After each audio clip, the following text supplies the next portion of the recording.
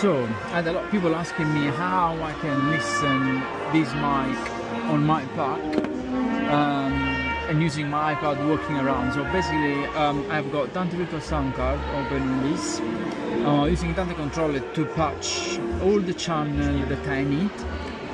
So basically all my Shure mic are patched over Dante to my Mac. So if I go here, you will see the patch all on this side.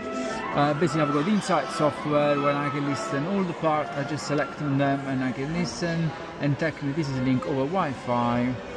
I can walk around and check everything I need to check without any problem using my pack. So I can check any actor and make sure that the volume is okay. And yeah, basically that's it. And also if I want, I can check Workbench also, just passing this in here, and I can have a look at Workbench. So that's it.